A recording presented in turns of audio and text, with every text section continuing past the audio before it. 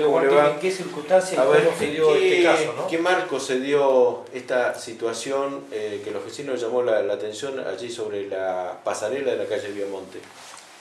Sí, bueno, anoche efectivamente alrededor de las 22 horas se toma conocimiento en esta comisaría de un llamado telefónico de una señora que manifestaba que su hermana se había retirado del domicilio con intenciones de quitarse la vida. Había mantenido comunicaciones con ella por teléfono, donde ella le volvió a reiterar que tenía intención de quitarse la vida. Se inicia un dispositivo de búsqueda de esta persona, logrando ser hallada ahí en la pasarela de la Viamonte, en el puente sobre el río, y se presumíamos que podría arrojarse a las aguas del río, pero bueno, fue interceptada por el personal policial, se convocó a la ambulancia del hospital local, fue trasladada al hospital y actualmente está siendo asistida en el área de salud mental del hospital. ¿Se pudo saber en qué circunstancias había tomado esta decisión la joven? No, por el momento no tenemos bien relacionadas las circunstancias. Lo que sí se estima que hubo una pelea o una disputa familiar y bueno, creo que motivó la acción que tomó la joven, ¿no? ¿Hubo otro hecho también de violencia de género grave en otro sector de la ciudad? No, que tengamos, lamentablemente tenemos que decir que la violencia de género es muy habitual por estos días. Igual la policía interviene a través de la oficina del área tutelar de esta unidad, interviene en coordinación con el juzgado de paz, se realizan las medidas preventivas y a veces se toman medidas cautelares como son provisión de acercamiento y otras cuestiones. Pero no, de gravedad no hemos tenido. Hace pocos días el propio juez de paz remarcaba este contexto social de alcoholismo, drogadicción, que complica el cuadro social actual, no solamente en El Bolsón, sino en todo el país, parece. ¿Esto lo están notando ustedes también aquí?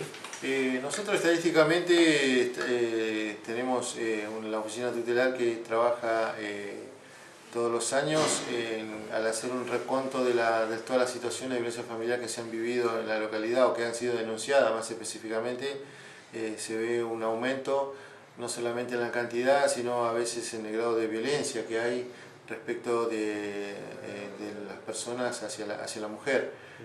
La violencia intrafamiliar, estamos tratando de abocarnos de lleno a eso.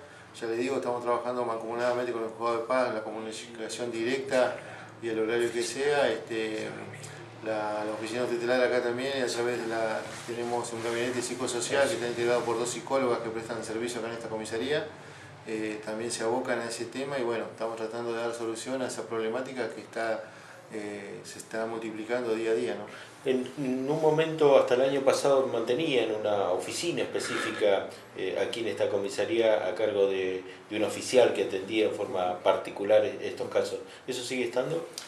Eso sigue estando, en tanto y en cuanto tengamos disponibilidad de personal, la oficina esa continúa funcionando, sin perjuicio de ello. No solamente se trabaja a través de la oficina tutelar, sino que la guardia de prevención y los oficiales de servicio que prestan turnos rotativos en esta unidad se encuentran capacitados para atender esa problemática y realizar las tareas primarias que requiere el caso, ¿no?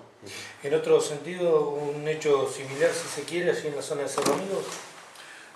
Sí, anoche también a las 22 horas se recibió un llamado telefónico de una señora que nos informó de que su madre, que se encontraba en el Cerro Amigo de excursión, caminando, había perdido su orientación y ya era de noche, así que gracias a que ella podía mantener un contacto telefónico a través del celular con ella, pero no podía indicarle cómo descender por un sendero por ahí.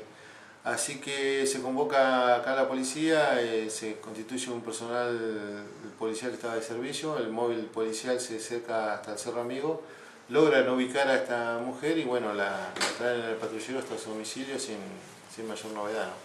Subcomisario, a esta altura del año hay muchos jóvenes interesados en hacer su ingreso a la policía de Río Negro. ¿Todavía hay vacantes? ¿Hay disponibilidad? ¿Cómo tienen que hacer?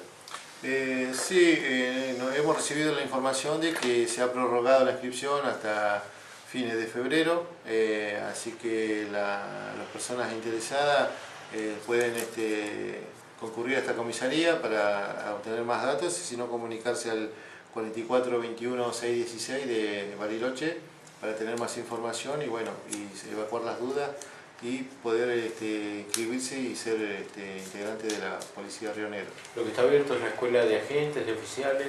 La escuela de agentes y a su vez también la escuela de oficiales que tiene su sede en la ciudad de Vián. Correcto, muchas gracias. No, por favor. El diálogo con